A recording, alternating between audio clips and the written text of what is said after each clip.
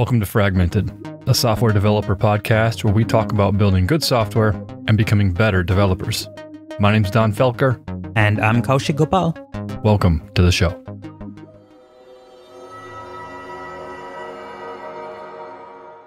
Kaushik, welcome back to a nice summer day. Indeed. It's getting a little toasty, It's time to stop wearing those jackets and sweatshirts and, get on the summer attire.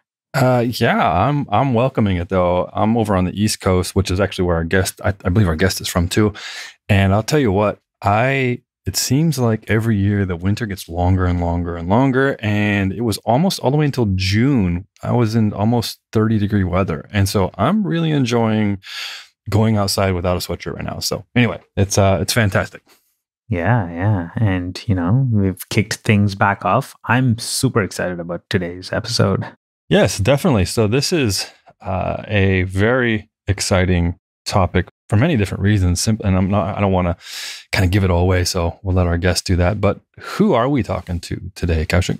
This is a good friend that we have run across and we have been wanting to have on the episode for quite some time. What makes it that much more exciting is actually this person actively works on a library that both of us have been super curious about. Mm-hmm. And interestingly, I have heard from a lot of listeners and, just like in general, the Android dev community, that this is a library that everyone's been wanting to find out more about. And I think we have the perfect person to help us with that. Definitely. So without further ado, I'd like to welcome, like as you said, we've had a challenging time kind of working out schedules. So without further ado, we'd like to welcome jrod to the show. Welcome to the show, jrod.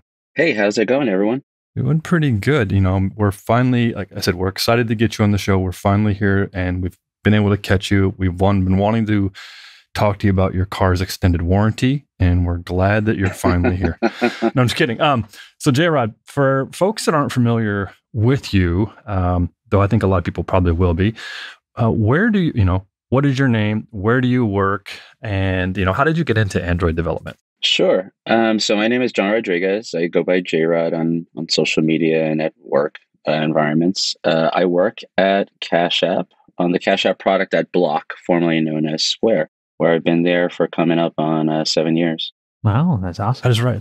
They did rename it to Block. Yeah, I forgot about that. They did, yeah. And as how I got into Android development, I started my career as like a back-end J2EE engineer. And I think as a lot of us did in the heyday once mobile became the cool thing, dabbled into both iOS and Android just stuck with me. Very cool. The J2EE, the Spring Web Development Days. Oh, yes. Kaushik, did you ever do any J2EE? Oh, yeah. I went did you full really? Dark side there. Really? I didn't know that. The previous company I actually worked where, it had a complete Oracle stack. Okay. And I forget what it was. So Oracle actually had their own version of like J2E. I forget it was Web Forms or some very generic sounding name. I was deep in, man. I did that. Then we moved to Spring. Yeah. Oh, yeah.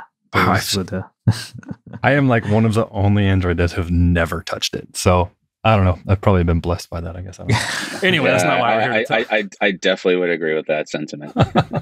So jrod, the reason why we brought you on the show is you have helped author a pretty cool little library by the name of Paparazzi. Can you tell us what this library is and, where did that need come from to create it? Sure. So where did it come from? Basically, during a hack week, I want to say about 3 years ago, Jesse Wilson and I hacked on this. It was an idea he came up with. I think he previously explored it. And said, hey, Android Studio has this really cool capability, which we all know as the layout inspector. And it turns out there's a little module embedded in the IDE that provides that functionality. So maybe we can do something with it and turn it into a tool.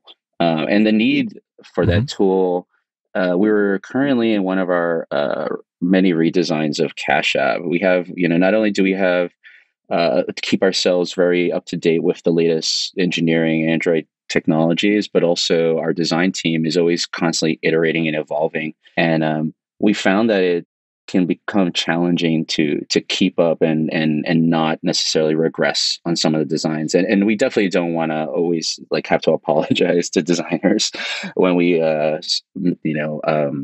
like just regress on a UI element due to some design change. And so having the need for something like snapshot testing was very desirable. We had been using other tools at the time, but those tools required us to build an APK and deploy it to an emulator, and then configure the environment in such a way that we can then take a snapshot. And it worked. We did those on like the really happy path important screens, but we really kind of wanted to get more coverage. And so a library like this being able to do this, and then also the main takeaway from this library is that you could do it on the JVM, removing the need to build an APK, I think was the big selling point. So there's a couple of really interesting things you mentioned there, right? Like first is running it in the JVM, and without the need of an APK. That's the one that's like almost, that was mind blowing to me. But even before we jump in there, right, it may be worth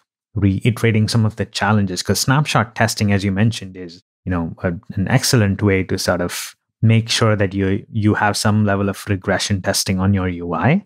And the idea is like you just take pictures, and those pictures you match against the golden data as to what you would expect, right? So that's the concept of snapshot testing. But you could technically still do that. Like you mentioned that, you wanted to make sure that you wouldn't make your designers upset, especially as you add more features and like things change around.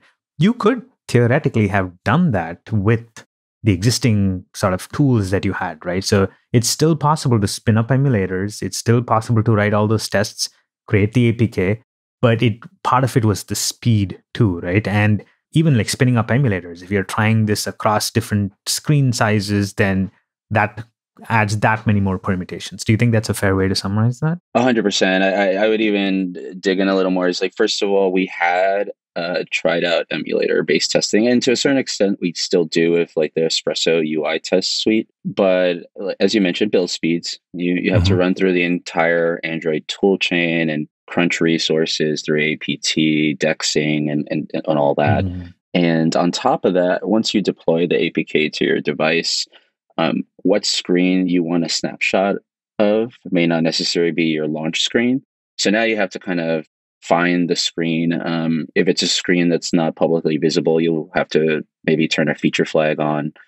And so there's all these extra considerations that you need. And then if you want light mode and dark mode, you're going to now have to go to your settings and toggle that. And so just like the permutations, you change your accessibility font size. So now you can see how it looks in 2x or half x.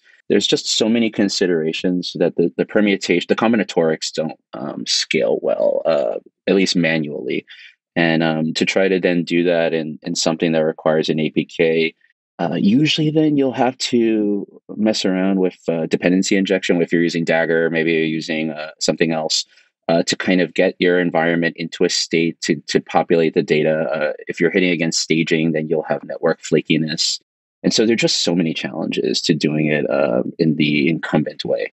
Yeah, that's such a good point. I didn't necessarily think about it, but even getting your screen to a state like traversal, sometimes in order to get to a screen, like, you have to potentially launch another one and then land in there to have the right set of data. Yeah, no, that's a fair point. I wanted to, and this is going to sound really rudimentary to you guys, but I think it's important to just kind of rehash it there's a lot of beginners that listen to the show. From a beginner standpoint, people who have not ever been exposed to snapshot testing or anything like that, what is to explain it to them, why would they be interested in screenshot testing? What benefit does it, or snapshot testing, what benefit does it give them at the end of the day? So when they see this tool, it's like, oh, wow, this is something I want to learn more about. If you could explain it to them in like an elevator, what would you say to them? Sure. So imagine a designer gives you a Figma spreadsheet updating, a Figma rather design of the latest designs that they want to work on the upcoming feature. And there's a new design template, line heights of fonts. What else? Just if you're working in a scrolling view, you want to make sure that the margins and paddings are just a pixel perfect. And also things like form factors, like does your view render well on a Pixel 5 versus a Pixel 2 or a Samsung device. And there's just so many considerations to play around with. And having just a source of truth that you can validate every time you make a code change without worrying that you're accidentally going to break all the things, I think is the motivating factor for snapshot testing. Okay, so it allows you to know that, hey, if I, like you said, maybe it's pixel perfect, and for some whatever reason I've adjusted the padding somewhere unknowingly, or maybe not thinking it's a big deal, and all of a sudden then maybe I check it in, and when these snapshot tests run, it kind of compare. I guess we'll get into how it works, but maybe it compares what we expect versus what came in and says, hey, these snapshots don't match, and then we can kind of go investigate why that happened. Is that a correct assumption? Yeah, that's a great way to put it. I can actually give a very specific example that I ran into where it became so important to have that snapshot test, right? There was a point like where we built a feature at Instacart, right? And there was like an orientation screen. Mm-hmm. So this is like a screen that tells you, hey, this is what's about to happen. Like, especially if you're introducing a new feature, we like to sort of add that intro tutorial like screen. What we noticed is there were a certain set of devices. If some of our shoppers had a screen font size that's slightly bigger and smaller screen, a part of the orientation would just not be visible, right? It would be there, but you had to scroll down, and it almost changed the way that functionality worked, right? Because an important part of the orientation was below the fold, as we used to say in the web days, right? Mm-hmm. And that's so technically most of our tests, like we didn't anticipate that. So like, your espresso test, you would scroll down, check, all of that would look fine, right? Like, so our tests would pass. But it's only when you bring up the snapshots and you look at the snapshots, because the other advantage with snapshots is it's easy to just visually take a look at it, right? So when our designers took a look at it, they were like, wait, what? Like, how is this? This is like the most important part of that orientation, right? Or even if our product folks look at it, that's something where we're like, oh, this needs to actually be visible, and having that snapshot, and we want it to be visible in this fashion. It's so useful having a snapshot test, because then you can just have that matching be precise, right? Versus any manipulation of the screen and then testing. So that's like a very easy example to sort of point out where, having that snapshot tests work. Yeah, and I think it's pretty cool that this is we talked about this already, but a lot of these things there's been kind of I've worked with some snapshot testing before in different libraries, but it's always been through one of the challenges that people have not done this is, and jrod and you covered it, Kaushik, is that you have to a lot of times fire up an emulator, and you have to kind of go through the whole crazy long build process, and just to get this one snapshot. And Paparazzi, to me, which was interesting, and just looking right at the webpage, which we'll link in the show notes here, right after the title of it says, an Android library to render your application screens without a physical device or emulator. As soon as I read those last few words, without a physical device or emulator, my eyes perked up, which kind of gets us to the next question, which is, and Kaushik wrote in our notes here, like, what is this black magic, and how does this work? Well, so which parts exactly? The Paparazzi snapshot comparison, or is the question more about how does this work without an emulator or device? I think, yeah, it was the emulator piece that we were like definitely curious about, because historically that's like you either need a real device or an emulator. Right? Yeah.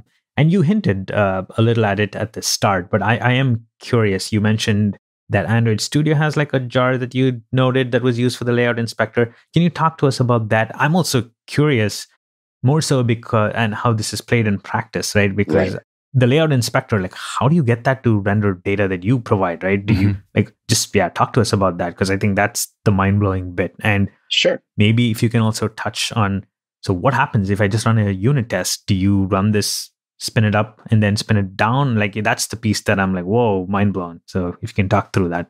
For sure. So the lib is called layout lib. It's layoutlib.jar.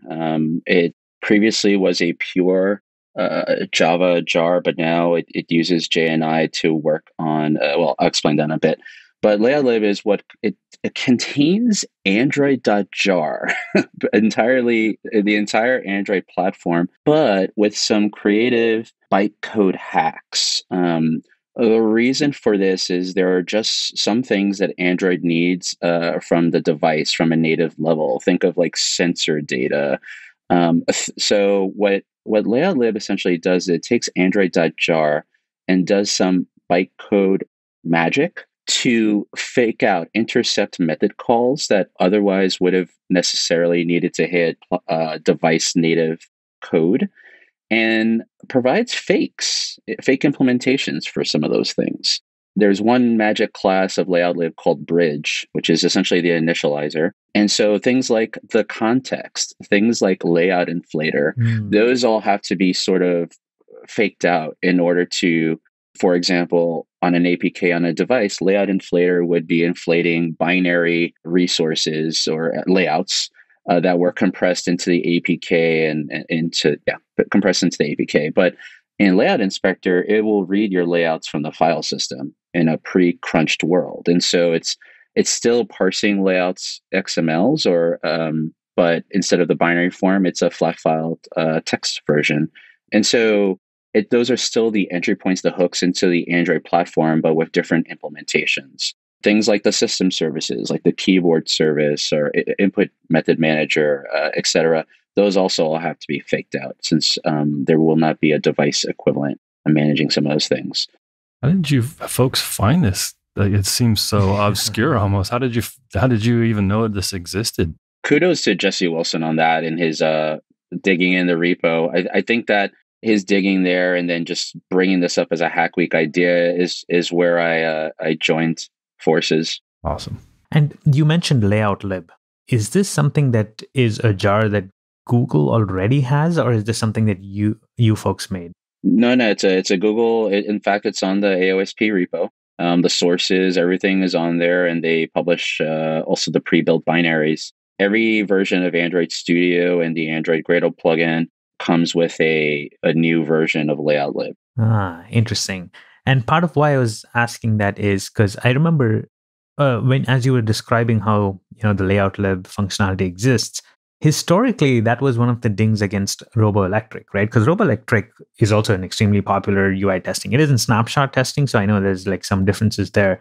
But they attempted something similar, right? And they would have shadow classes. So for all the things you mentioned, where you needed an Android context, or you at least need like some kind of resource config file, all of those things were sort of re-implemented, so to speak, in the RoboElectric library. Yeah, and to be completely fair, Paparazzi has some cases where it does similar. At the end of the day, because the Android platform that's packaged into layout lib is, 95% complete, 90% complete, there are some gaps. One interesting bug that I realized in Paparazzi when we were trying to render our cache card graphics, like we work with artists to come out with special renditions of cache card, and one of our vector drawables wasn't rendering appropriately, and it turns out that it was because layout lib had not provided the matrix multiplication function. So matrix operations on Android result in native calls. And some of those things are faked out by layout lib, but are apparently not multiplication.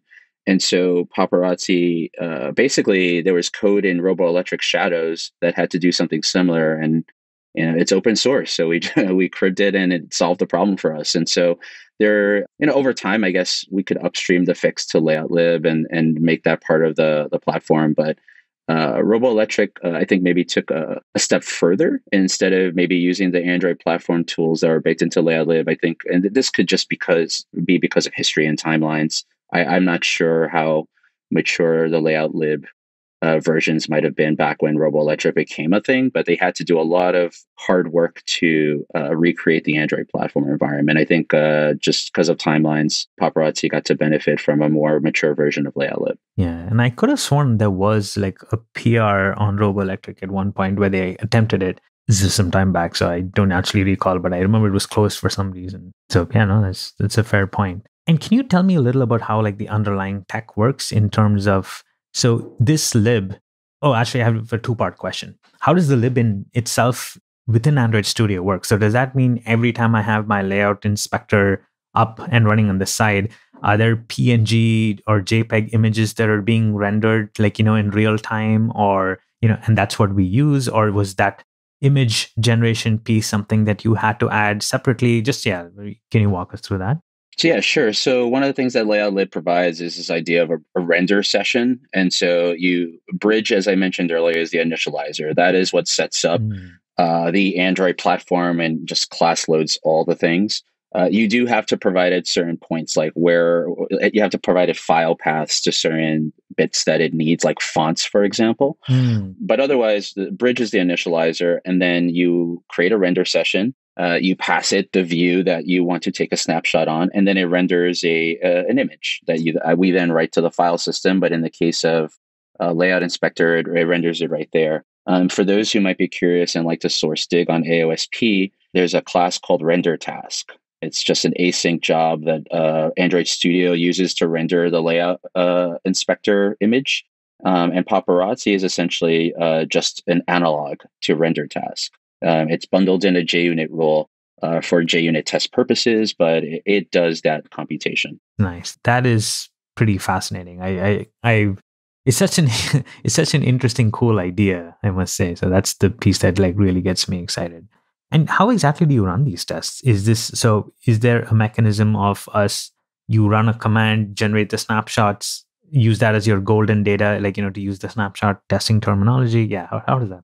Yeah. So there are three modes. There's the what's currently called the test mode, but we've been going back and forth on maybe we should rename that to like development mode. The idea is that think of like what composable previews bring today to the IDE, but in a legacy view form where if you wanted to iterate on a UI and it's not quite there yet, but you would run the test and you would see a snapshot in real time. And so what Paparazzi does in test mode or development mode, if we want to call it that, is it renders an HTML page. Admittedly, it's a little basic right now. We'd like to double down on that in the next iterations and make it better.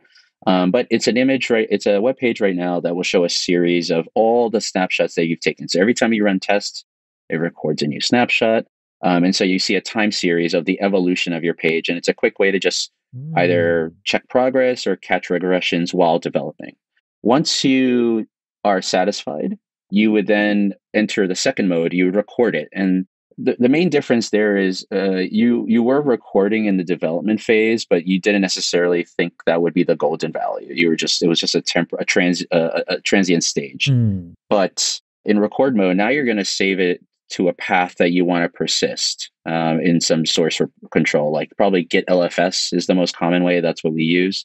And the reason for LFS is because storing binary objects that can change often in Git would probably not scale well over time. So we decided to use git LFS to store the snapshots. But now it becomes part of the repository as a golden value. And then either locally or on CI, you'd run the verify task. And that'll essentially run the same thing, but now do a comparison of actual versus expected, where the expected was the previously recorded snapshot. Nice. And this is just more for my curiosity. For the actual comparison of the images, do you folks write something on your own, or did you use like one of the existing libs? I'm just out of curiosity. We wrote something on our own.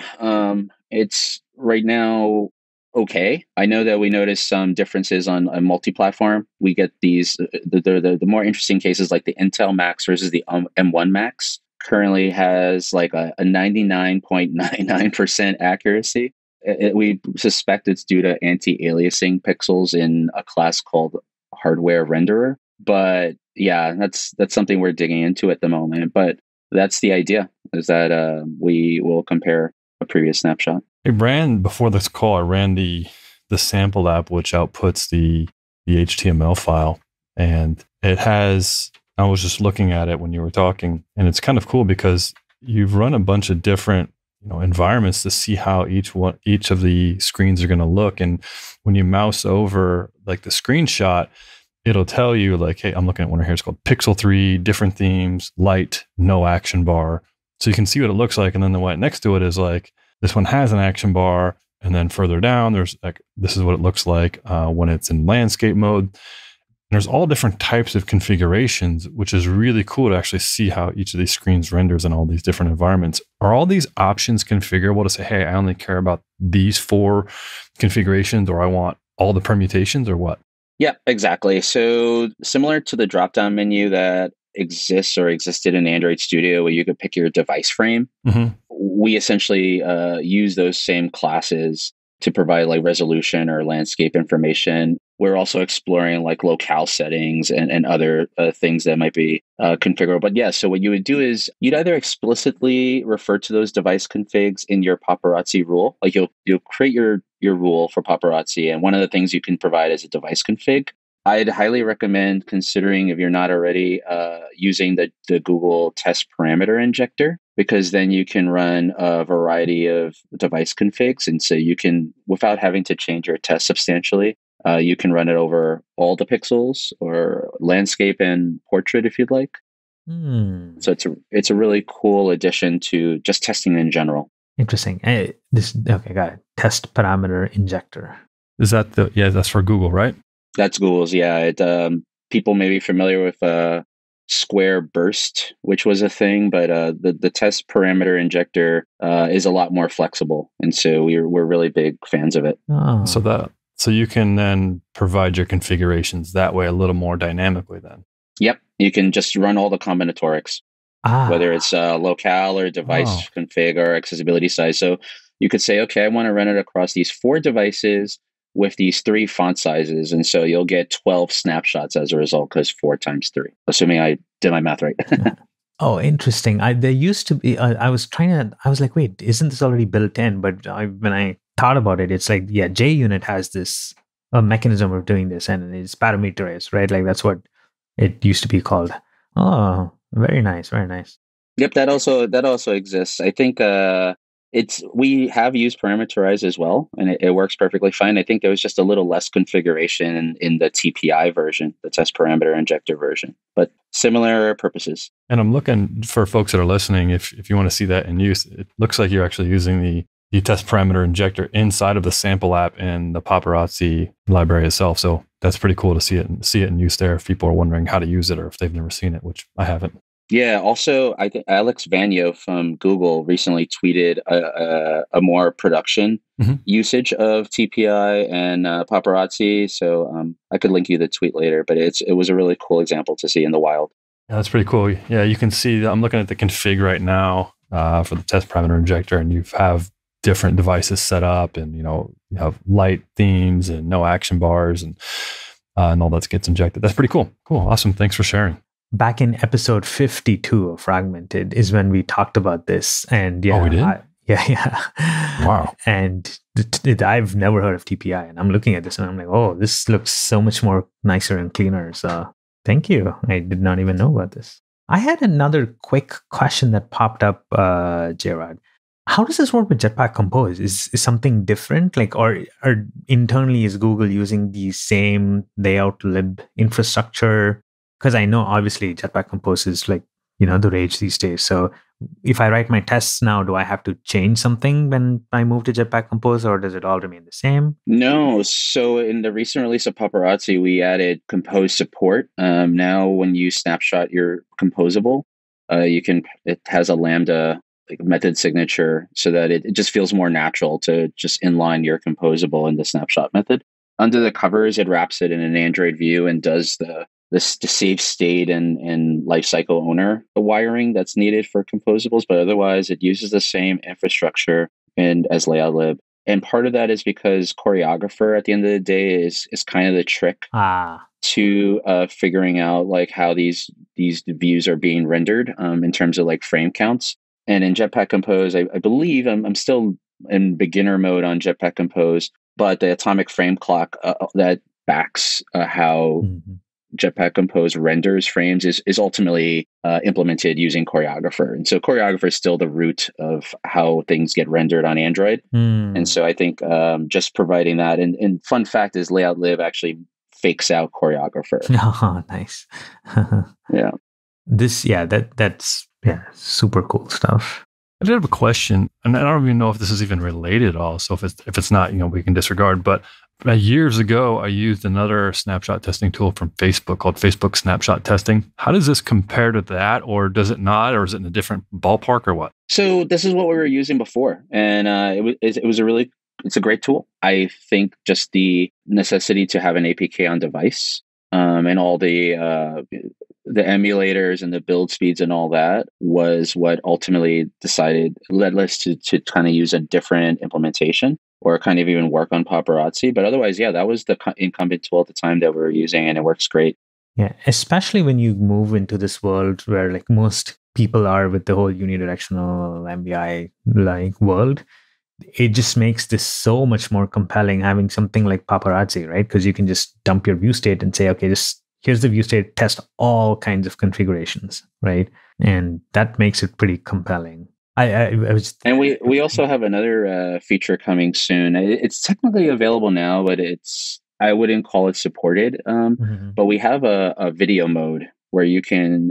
So right now, if you take a snapshot, you may encounter subtle bugs if, for example, you miss a frame. Like everything has to be drawn in the first frame, or Paparazzi will not catch it at the moment. This can cause some problems if, for example, you're using do on next layout. Where you first need to get the size of a parent view group, or in a compose world, if you need to recompose before you can finally render a subview or subcomposable.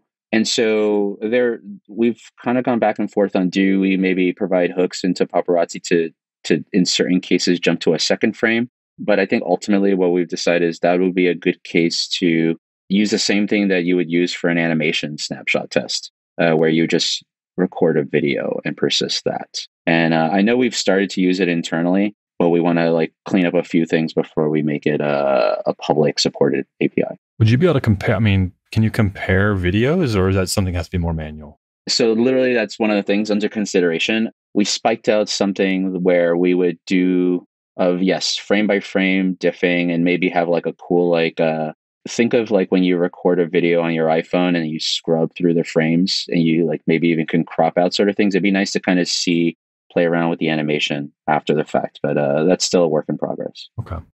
Is there, I know when I used to run a lot of these snapshot tests at a previous client, we ran into a lot of false positives. Is there a way to, and I think you had said before, there's like a 99% like barrier that you would hit in certain like aliasing or something like that. Is there a way to kind of set a threshold saying, hey, if this matches this percentage, or is that even, I don't even know if that's even possible? Yeah, that's one of the configuration options in Paparazzi right now. It's max percent difference. And I believe internally we've been setting that to 0.01. Yeah.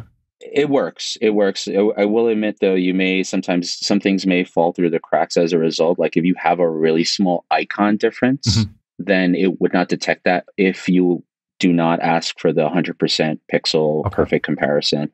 That's also something we're looking into. Maybe considering how to ignore anti-aliasing effects would be the approach we take there. Okay.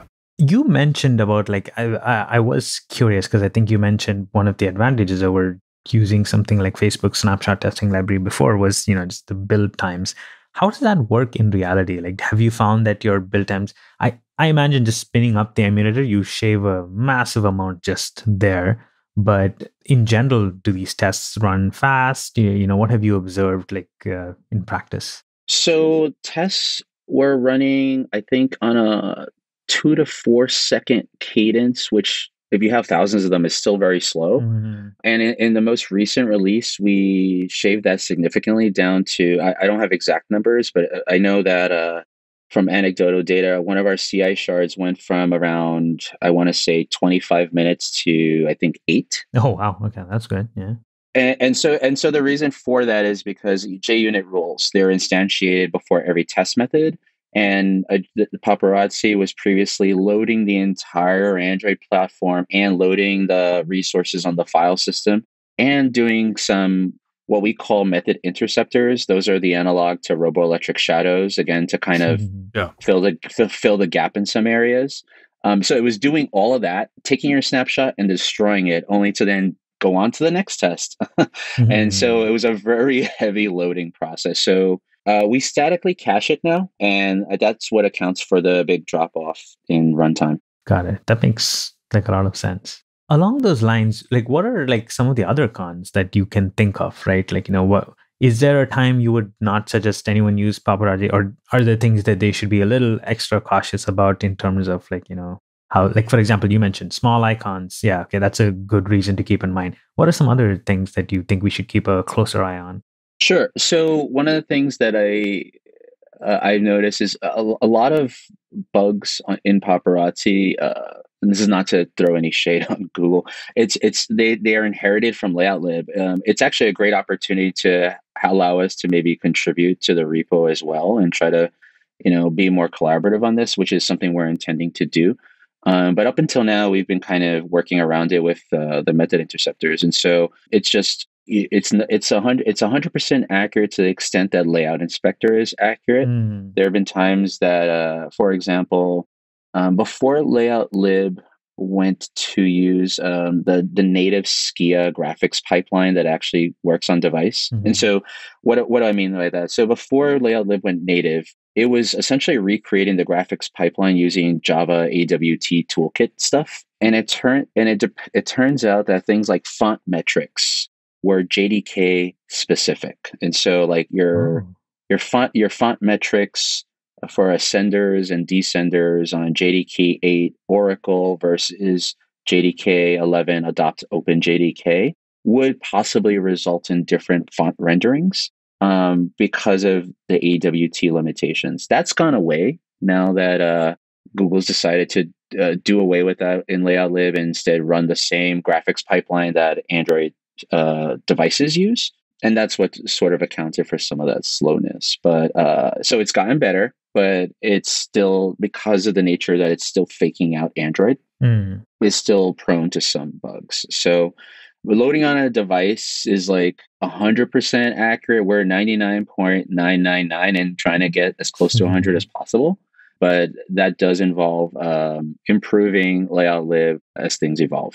Is there a concern that you work on this and you're like, because you mentioned one of the positives is you can contribute back possibly based on the bugs you observe to layout lib, and as more of the community works on this, I imagine Google would be thrilled, right? Like, because this is almost like free bug reporting and improvements. But just to play devil's advocate, is there a concern that Google might come swap this whole thing out and say, just kidding, we're changing something? Have you guys thought about it? Not that I know that there's too much you can do about it, but I'm just curious if you thought through that. No concern. If for example, they implemented a paparazzi feature native to Android Studio, I think the community would really accept that and enjoy that. It would definitely alleviate some of the work that we've been doing. But I don't think there's a concern at the moment. In fact, at the moment, there are several Google teams that are using or exploring the use of paparazzi internally, which I find which I really enjoy. I know we have Android X and Google Wear team interested in using paparazzi for some of their testing. So that's exciting. Yeah, no, that sounds great. I should have rephrased my question. Do you think that, well, I guess the answer is no, because they use it in Android Studio, which is one of the advantages over something like RoboElectric, right? Like my question is, do you think, they might move away from Layout Lib or they might replace it with something else and that leaves it sort of, but I guess I kind of answered my own question, given that it is used. Yeah. Yeah, I doubt it though, because especially now with composable previews being such a huge value add, that's, from my understanding, poking around the sources, it's built on top of that. It still works with Layout Lib. I've actually been digging recently into how preview elements are parsed and then passed down to Layout Lib under the covers. So there'd be a lot of, what would it be replaced with? Uncertain. So I think it has some legs on it. No, that makes perfect sense. And especially that's why I was asking the Jetpack Compose, right? Like it seems it's in the same direction, which means, we're not going to see another change, at least in our UI stack for some time. So we did talk about some of the challenges and limitations, but is there anything that Paparazzi can't do if I'm approaching this as someone who just wants to start using it that maybe that I should be aware of? Yeah, so I mean, other than the limitations of Layout Lib under the covers, it wouldn't do like screen navigations. We've talked about whether something like that could be done in the future. It would impose a bit of an architectural change, both not only in the library itself, but also how one architects their own apps. But yeah, so if you really do care about the transitions between screens that currently is not handled. And again, if something that really is device specific that you could only get from running on a device, like we tend to fake a lot of those things out, and we have a very opinionated architecture on Cache apps. So those tend to be abstracted away. But if you happen to currently work in an app where there is a lot more coupling, it may be challenging. For example, we've recently been working on an internal project that decouples views and presenters, and it's really made our views as simple as possible. It's just pass it a view model, not like an Android view model, but like a model that describes all the metadata that a view would need, and just call setters and getters. And your view should not have any references to business logic at all. It really should only have references to Android X or Android or custom view logic. And if one can strive to reach that architecture, Paparazzi becomes a lot more of a value add. I know, for example, we've had to do some workarounds with like inflation injection. We had, because not all of our views have necessarily migrated to this new architecture. Can you still use Paparazzi in a view that uses inflation injection? Sure, you can, but you'll have to recreate that inflation injection dagger graph now in your test. It's not insurmountable, but it's how much more test setup now do you want to work on in order to accomplish that? I like to think that adopting something like Paparazzi forces you into a cleaner architecture, so it's a win-win. No, that makes perfect sense. And a quick follow-up, the other thing obviously is like, and we might have to wait until the direction for video is set. But I guess animations, if you want to test animations, that is also obviously something that isn't necessarily supported, right? Like there isn't freeze frame at this point of the animation and then test. So there is a way right now to provide offsets I think that's in the video method actually. So not in the current snapshot method. That would be actually an interesting use case if we just provided an offset to the snapshot method, and then it still only takes one frame, but only a frame that's not at time 0 is essentially what you're suggesting. Yeah, I could totally see that. Yeah, I'd be open to it if someone wants to send a PR to that. I think the video would be more compelling because it would. Otherwise, I don't know if the context of a 5-second into the animation frame shot, how valuable is that? You're right. I think the video aspect seems more compelling in many ways. I'm loving what I'm hearing so far. This is amazing. I want to use this stat on one of my projects right now. I think I'm probably going to be implementing it this week. So thank you for putting this library together. It's amazing. I'm still amazed that there's no need for an emulator. I'm so used to, after 2022, over 12 years of Android development, I'm so used to needing an emulator for this kind of stuff. So to finally have it to where I don't need it, it's mind blowing. So it's amazing. We've been finding it really helpful in our migration from legacy views to Compose. If we have existing, because now because Paparazzi supports both, you can take a lot more liberty in terms of as we're all learning composables and figuring out how to use remember immutable state of properly. We can at least migrate and see, oh, okay, I clearly messed this up. I didn't add the right modifier. And the snapshots will tell you. And then to a certain extent, if things are like a pixel off just because constraint layout and legacy view versus how Compose renders its hierarchy, then it's a judgment call. If it's aligned 1 pixel up and you're like, that's good enough, then just re-record a new snapshot and that's fine. But it just enables you to make that decision without worrying about regressing too far. Great tool to help you in that transition. That's I'm glad you brought that up. Yeah, when you mentioned the Compose, I was thinking, oh, this is great because now you can just, you don't even have to worry about, running actual QA cycles. You can, at least with 80 to 90% confidence, you can just run the whole suite of things. And if the snapshots look the same, then great, ship that Compose sort of framework. So to Don's question, he wants to start adding this on a side project this week. Where does one start? Can you point us, if I want to go in and add it to my app at Instacart, what would the steps be? How would you suggest someone walk through that process? Sure. So it's a few lines. There's samples, which we should probably create a few more. But on the README, it'll explain that you add it to your Gradle configuration, assuming you use Gradle, and then there's a Gradle plugin that you apply the plugin. Under the covers, it'll also add the Paparazzi module to your test dependencies. So that's what the plugin does some other things, but one of the things that it does is also adds that. It'll download all the layout lib stuff from Maven Central. You write a test, a few lines of code, and boom, that should be it. That sounds fantastic. Almost sounds too easy.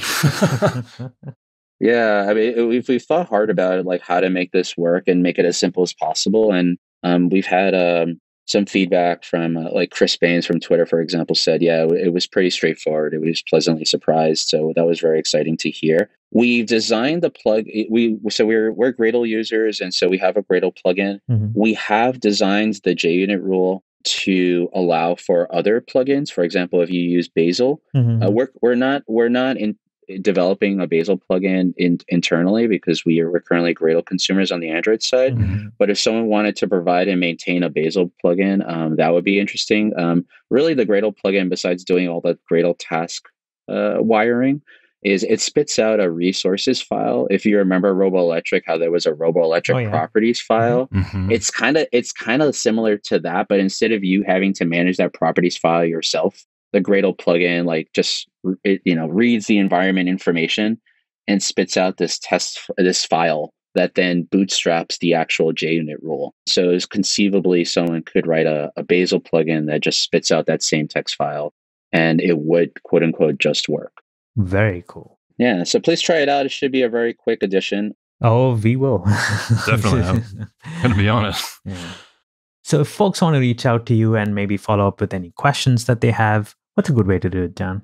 Yeah, sure. So you can tweet me at JRODBX, JRODBX, or you could, for questions. And if you have any issues, we have the Paparazzi GitHub repo where we have issues and discussions enabled.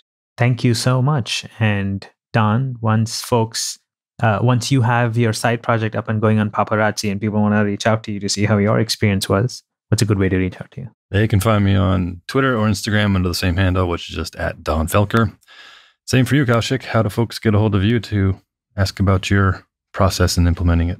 I am Kaushik Gopal on Twitter and Instagram and all the other places. John, thank you so much for chatting with us. Before we wind it down, do you want to give us what is your vision for this project? Where do you see it going? And you can wind it down with that. Yeah, sure. So one of the thoughts that we've been thinking over lately is this works great as a JUnit rule. What else can we apply it to? And so we've been thinking as now that we've released 1.0 and we're going to constantly support any issues that come in.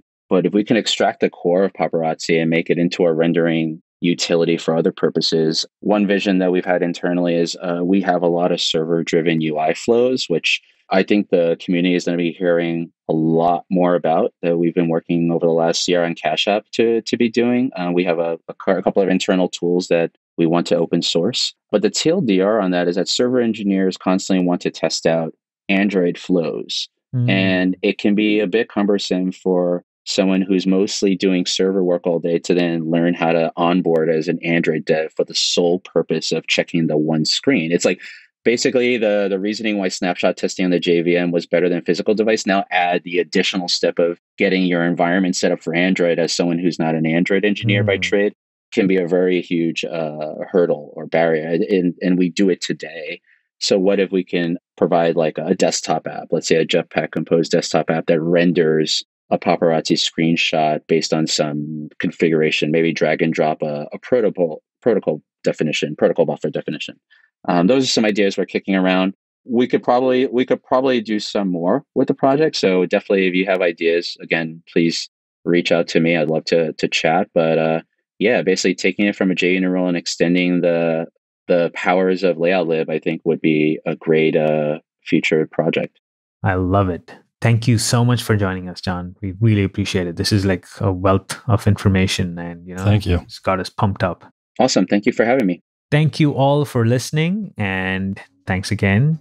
We will catch you all in the next episode. That's it for the show, folks. Fragmented is hosted by Donn Felker and me, Kaushik Gopal. We edit and produce all the episodes here on Fragmented. You can find more Fragmented episodes at fragmentedpodcast.com. Thanks for listening.